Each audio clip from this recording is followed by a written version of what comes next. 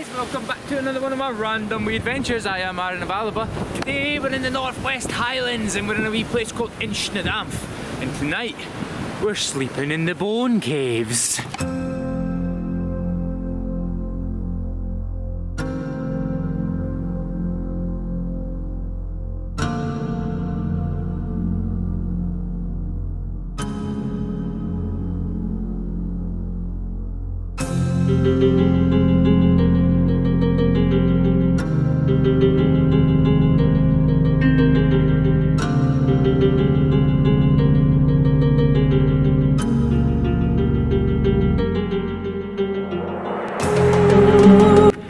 Kind of having a wee peek on the way up because a friend of mine who's like local to the area told me about some stream cave. So I just kind of got to keep my eyes peeled, like see if there's any wee crannies or nooks anywhere. I don't know, but aye. So yeah, thanks for joining me. Today's kind of just a wee camp trip, I guess, but Aaron style. Off to the Bone Caves, where the history all we tell while we're up there, because it's super fascinating. It's gonna just blow some of your minds, man. You'll be like, what? I'm hoping for a storm.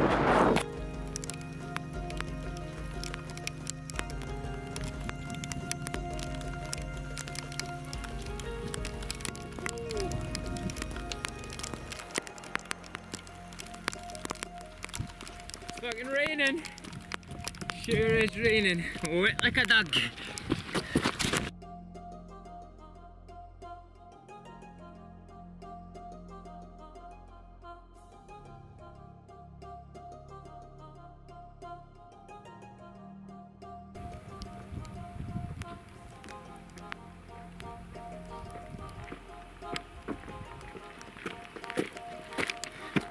So we are on the ascent. We've got the beautiful crags, fantastic wee cliffs and rock formations. Oh, it's soaking. It's exactly what the forecast predicted. For once, man, it's gonna be right. Look at that. It's magic.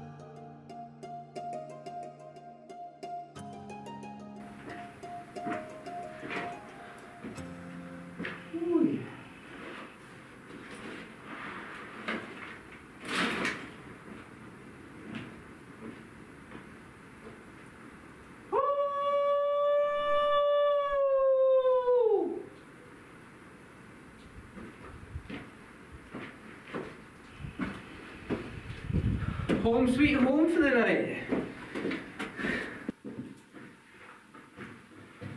During the end of the 1800s and the start of the 1900s, Inchnadamph Glen was of particular interest to Scottish geologists. You see, they believe that this glen was carved by melting glacier ice, which once would have covered this entire region during the last ice age. You see, the geologists stumbled across these four caves, and upon further investigation, they happened to find some bones, didn't they? You see, these weren't just any bones.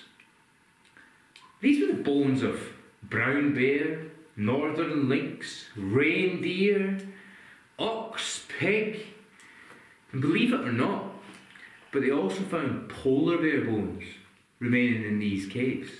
Not only is that a little bit mysterious because the caves are so bloody high on the crags, but kind of shows that climate change is a natural occurrence.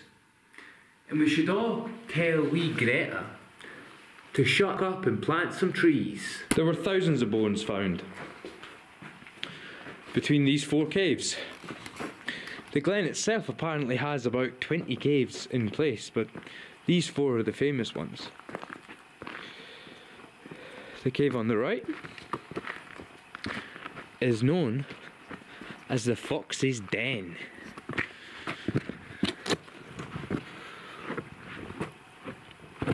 Or a really poor man's hole. Seemed to be a kind of wee hole in there, but I had a look, you can't really go in there. And over here we have the 3 other caves. That there's the Bone Cave, which you were just in. It's the Bone Cave. Can't really see. We'll have to turn the infrared on later on. Ravens, ravens. They've been on us all day. Anyway, yeah, that was ravens. The next cave here is known as the Reindeer Cave. Apparently the reindeer used to graze all over here. Can you imagine? Beautiful reindeer. I don't think I prefer them to the stupid we got already. So, aye. This here is the Reindeer Cave. I was considering to stay in this tonight because it is a bit drier. But I went for dun dun dun. I went for a cave with the best view. Why not, huh? This here is supposed to be Badger Cave, but I read somewhere else that you could call it Bear Cave. I think the polar bear was maybe found in here. This is my house for tonight. Check out the views. You cannot beat that view for a night. So,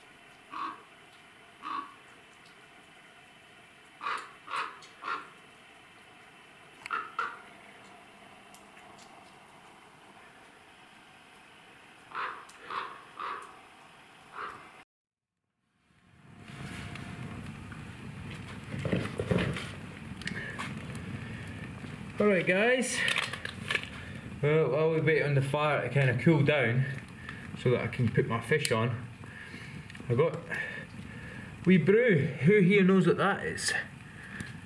You see, this is Shagga, the world famous Shagga. I am by no way, shape or form a fungal expert, but fuck, I usually use my axe for this. But I know that you can brew up a bit of Shagga. It's found on like trees, I think. Mainly birch trees, I think. Just chop him up. Nice and beautiful golden orangey colour inside. It is super good for you. I don't exactly know what it does, but I know it's good for you. And it's delicious. It tastes like coffee, mate. It doesn't taste much different from coffee. I've heard that from other people. My pal Jackie Boy might actually even watch this. He's my fungal mushroom mentor. We all got to learn. We all got to start somewhere, right? So aye, a couple of chunks. Leave them in the water to brew it up a bit. Oh, dropped a bit. And it'll be tasty as tasty can be.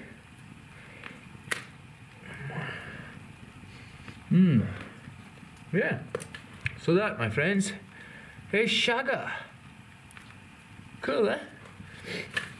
And tonight for dinner, we've got some fantastic Scottish mackerel somewhere. We're going to leave the fire to cool down a wee bit before we think about putting that anywhere near it though. I don't know. Feels a bit strange doing a camping video. It's not really something I've done before. I don't want to talk to you. I'm just going to enjoy my life. You want to watch the cloud going over? It's pretty cool.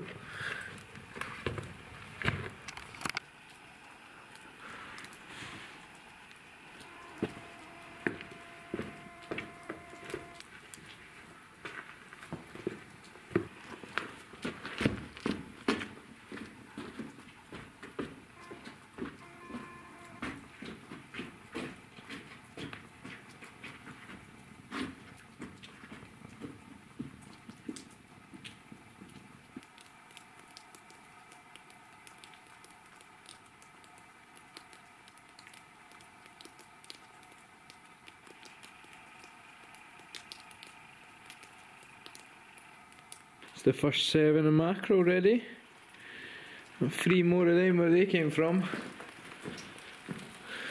Nice and tasty. Oh well guys, it's a bit dark now. Don't really think you can see much.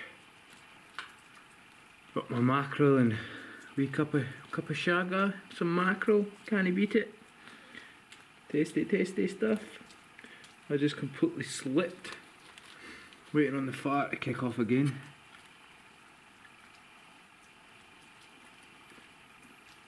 Oh, delicious. Absolutely delicious.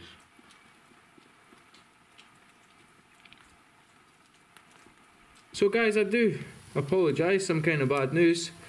I was hoping to have a really a good fire going, but I used most of the wood that I'd kind of foraged, and I used it to cook, which is kind of the essential thing when you're out here. So I was hoping to get the fire a bit bigger and maybe it would light up the cave, but this gives me a reason to come back here another time, eh? Maybe come with a buddy who knows the area really well. It's absolutely bliss, eh? You know all the stories of the bones, and it's super fascinating, it's really cool. But for me, I think about my ancestors when I'm somewhere like this. Hang on. There we go, you see me again? I think about my ancestors when I'm somewhere like this. I can imagine them up here, maybe on hunting trips, you know. You could live here, I'm sure people lived here probably thousands of years ago. I don't see why not. You got the sea, you got some lochs. I mean, the sea's a bit of a mission, but it's not that far.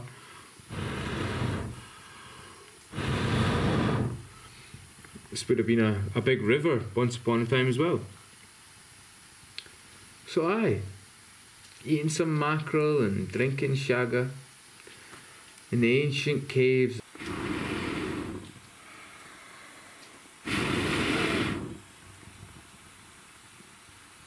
Nice, huh?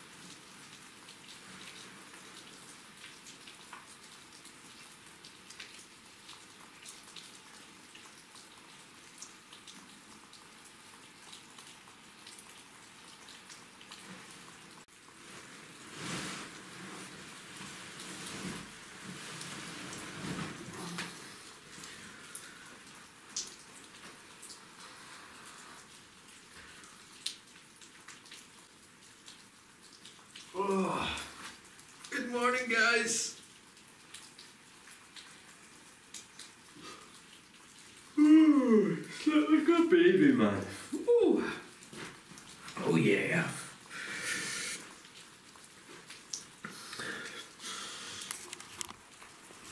this was the bed for the night, everybody. Let's see if we've got any wood over there at all to get fucking...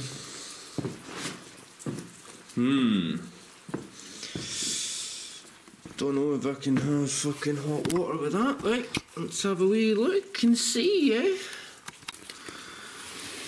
Basically, didn't bring a axe, and I've not got enough wood with me. So, I am just chibbing fuck out of this thing. Pulling wee bits off.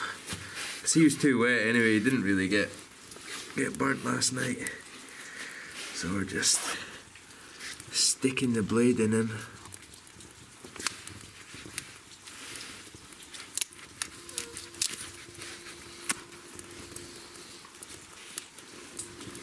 And this should at least get me a hot brew, which for me is essential in the morning. Otherwise I might start on some wee Englishman. Well, it's breakfast, guys. Ooh. We shagga in the morning. Some shortbread, can't you beat it?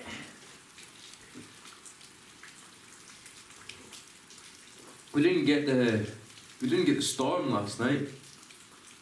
We were just pretty much drizzling all day.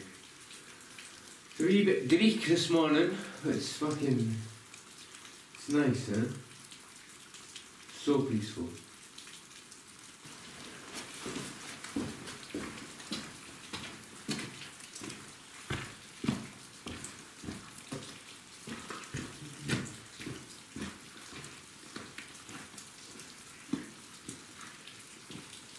Hey guys, some of you might notice there's bugger all trees, no trees. And this beautiful, beautiful darling was what cooked my dinner last night. And I just want to show you how hard working this tree is. This is a rowan, some people call it a rowan, whatever. And he's been knocked over in hard gusts and wind that's come down the glen, and he's survived. Anyone can try and identify these trees because they usually have like red berries, big clusters of red berries on them. See these berries? They've been knocked off because of the rain. But this tree is one of the biggest rowan trees I've actually seen. Really common to see wee tiny ones. Look at this. It's all dead wood, and then it's like a whole new trunk growing inside the trunk. The issue I'm having is that rowan trees grow really easy in the Highlands, super easy. You see them just kind of growing, natural seeding everywhere. But this is a lonely tree. He hasn't seeded any wee buddies. Probably, not saying for sure, but probably it's got a lot to do with the deer, man. It's the deer just come and munch all the baby trees, like they can't fucking resist it. Which is why we should all be gracefully popping the deer in the hind, you know what I mean? It's like a delicious mushroom. And you see this like the tiny little bit of treed area that we have. Now, imagine if that whole glen was covered in trees, just how many edibles there would be. I think it would be out of control. Do you all remember this wee waterfall for yesterday? That's how much it rained, man. Whee! It's fucking pummeling down now. Oh well, I'm away to get the bike, so cheerio!